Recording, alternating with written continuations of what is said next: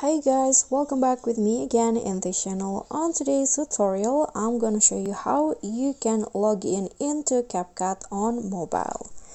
So here I've already on the CapCut apps, and to easily log in, you can just go to the Me options, and here there will be 4 options that you can choose to sign in. You can sign in with your TikTok account, with Google, email, or also Facebook account. So you can just choose between these 4 options. For example, I'm going to just sign in with my Facebook account.